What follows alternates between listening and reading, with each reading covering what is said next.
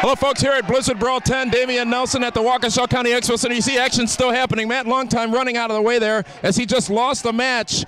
Lost the opening contest to 3% John Hudson, who was managed by Angel Armani. That's the opening matchup here at Blizzard Brawl 10. Very physical in nature.